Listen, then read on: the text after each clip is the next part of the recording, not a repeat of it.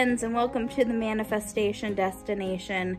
I realized that for my last vlog, I had accidentally forgotten to film that segment, so I apologize. So in order to make up for it, hello if you are new, and I am so glad to have you guys back if you're returning. So today is May the 8th. It is maybe around 11 o'clock, I'm not for sure. I am going to be starting yet again another busy day. I am pretty much just waiting for my Mama DJ, to get back home to pick me up to go to CVS to pick up a prescription. Yes, it's the prescription that I have been waiting for almost a week plus now. My anxiety and depression medication. So we're gonna do that. We're gonna have to rush back to the shop because yet again it's short-staffed. Nothing new in terms of that. But yeah, so it's just gonna be a busy day because we are short-staffed. It's supposed to be, I think, a pretty day, which always makes it harder for us because it's gonna get busier. But that's pretty much it. It's just gonna be like a rush within a short amount of time. And just kind of add to things too, for whatever reason. Give me 1 second. Angle change. So for whatever reason, I decided to not go to sleep last night. I ended up editing a video and that took me up until 2 o'clock in the morning. And then I proceeded to spend the next 3 hours, up until 5 a.m. to just watch YouTube videos and get in my feelings.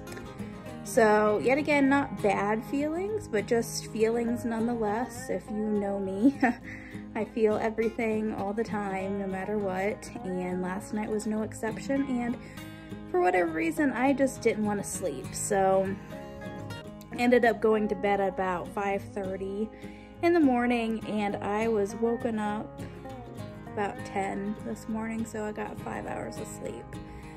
So I'm not doing too terribly bad, but still doesn't feel good. I'm actually surprised that I put on makeup and am vlogging today. But I'm watching Lexi. So another thing that's going on today is it is my dad's birthday. This weekend is kind of a big weekend here at the Jones household because today is my dad's birthday. Tomorrow's Lexi's birthday, as well as Mother's Day. So the only one in the family that doesn't get celebrated this month is me. But technically, because it is Mother's Day, I did make Mama DJ a mom, so all eyes on me. So I don't know how much I'm actually going to be able to get today. Probably not going to be the perkiest either because I am tired. But watch this. Watch this. Yep. That's what she does. What you doing? Oh. She's so stinking cute.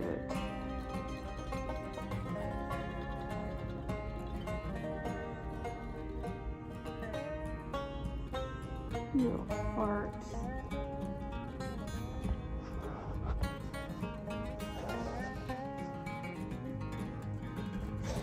Anyway, she always gets on that carpet and will roll around whether it's rain or snow or just feeling frisky, and we've always thought it was really cute. She's done that ever since she was just a wee babe. But yeah. So I'm probably going to drink a coffee that I had. I wanted to go to Dunkin' this morning just because they have like the really large coffees, and that's kind of the feeling that I'm in. I'm in need of a really large coffee.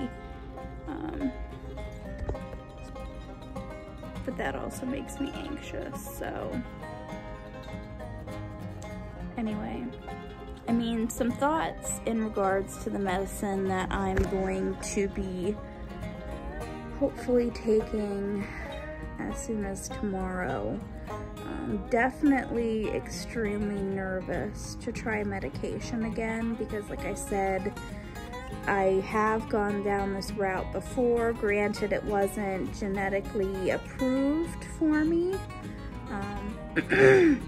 So we didn't really know that there was going to be an adverse outcome for me when I was taking that previous medication, but because I have OCD and anxiety, taking medication period for me now has been difficult, and knowing that I'm taking anxiety and depression again, or anxiety and depression medication again, kind of amplifies that anxiety a little bit more because of what happened the last time. Even though it's a completely different situation, I know that, but yet again, always in the back of my head, there's always the question of what if. And it just so happens that I'm worried or asking myself, what if it happens again? So we shall see how it goes. I'm gonna pick that up. Hopefully my insurance will cover everything because, quite frankly, I don't want to have to pay for a whole lot of nothing, because I don't really want to pay for high cost of a prescription fee. So we'll just see. Quite frankly, I don't want to pay it because I have other things to pay for, but it'll be interesting to try to start the medication. Right now I'm feeling a little bit brave and almost a little bit desperate, so I think I might be brave enough to try to take the medication starting as early as tomorrow.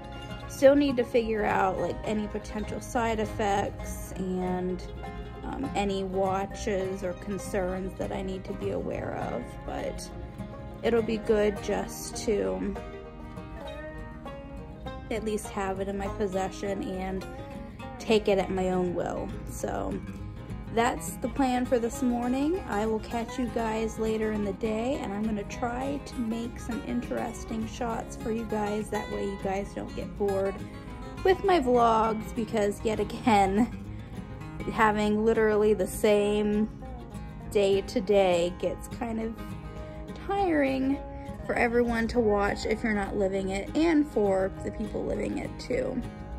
But anyway, so I'm gonna let you guys go for now. I will try to wake up a little bit more, probably call Mama DJ to see what's going on, because I expected her to be here by now.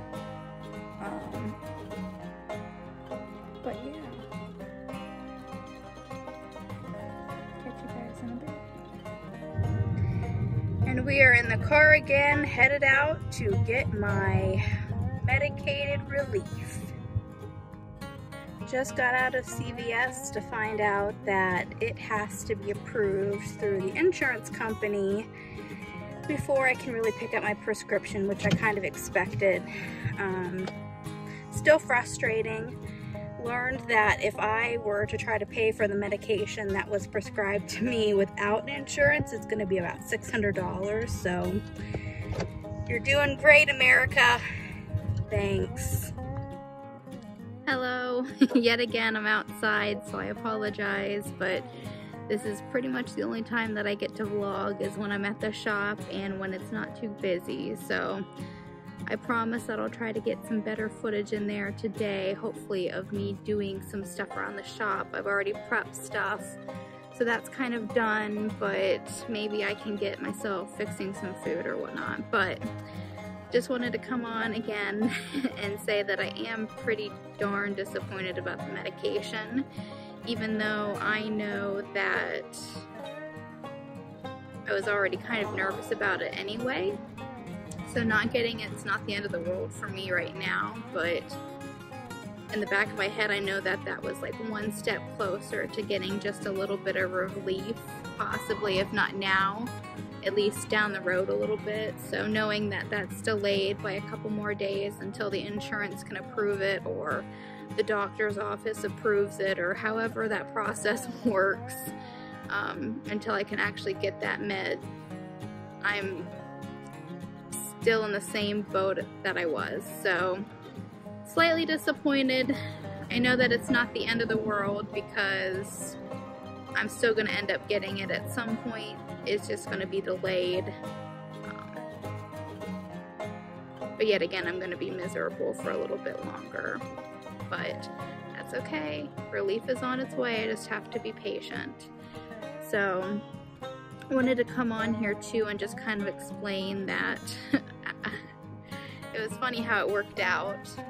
So driving to CVS, my mom and I were kind of talking, and she actually reminded me that on the 10th, Brandon and I will have been talking for 1 year, and that flabbergasts me, it excites me, and honestly, within the last couple of days, there has been huge strides in my mind that get me really excited. And yet again, like, they're not huge mile markers.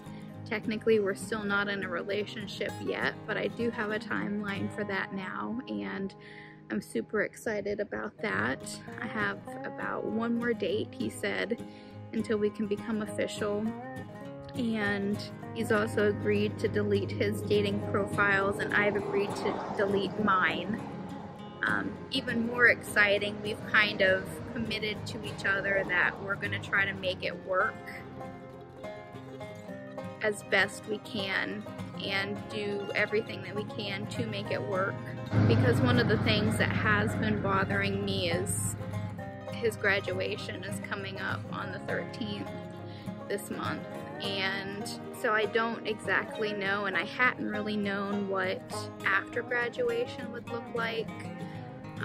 For me, there was still concern because he's been on the job hunt for at least a month now without any real success or job offers. So I know that he's still looking for that. I know that he's still going to be working at the job he's currently working, which he doesn't really enjoy a whole lot. And just knowing, rather not knowing where I fit into that mix and where I will fall on his priority list has been a concern. And not knowing if him possibly moving, because he is looking at relocating a little bit farther of a distance yet. So not knowing if his relocation would affect things, you know, has all been playing on my mind. So knowing that we're going to try to give it our best to make things work, and just trying to get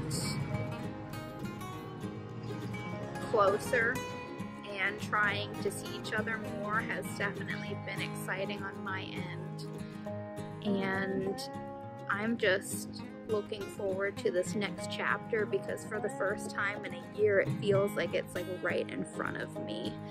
And I am super stoked, super excited. And part of me not sleeping last night, I was watching YouTube videos and kind of getting in my feels a little bit. Not necessarily in a bad way, but I think I've kind of hit that point where I'm nervous about starting this relationship, and I'm definitely not getting cold feet. Like, I'm definitely going to continue doing what I'm doing, and I'm going to keep showing up for him and for myself in this relationship. Like, I have no intentions of letting it go. But I think it's starting to become real in the sense of me being nervous about how much I let him in. And I prefaced this whole thing with watching YouTube videos because last night I was actually watching Trisha Paytas's, I guess that's how you would say it, video as far as her taking down her picture she had with her and her ex Jason and how upset she was. And I would be lying if I said that I didn't know how she felt. having been in a relationship, even though it wasn't the best relationship, and I'm glad that I'm no longer in that relationship. I know what it feels like to, I guess, remove someone else from your life, and I don't know if I am ready for that feeling, if that feeling should ever arise again. So, yet again, like, it's simple things like, if we end up taking pictures together, like, am I actually going to want to keep those pictures? Or am I just going to try to avoid those pictures, have them, and then not get attached to them? Like, I don't know what that boundary is. Because I would love to say that if we do get in a relationship, like, it's going to be long lasting and he's the real deal, but sometimes things happen and people grow apart, and I am right now currently trying to figure out as best I can as to what level I want him in my life. And obviously, if we are in a relationship, I'm going to get him as close to me as I can, but I think for the first time in this process, it's finally hit me that it's like this close, and I don't want to get hurt again. So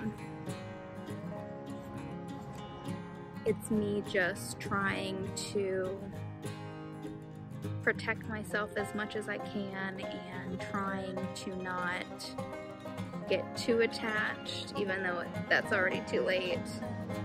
But just for the first time, I've realized that if things go sour again, I'm gonna have to feel that hurt. And I think we can all say that we've experienced that hurt, or at least something like it, if not worse. And I know it doesn't feel good.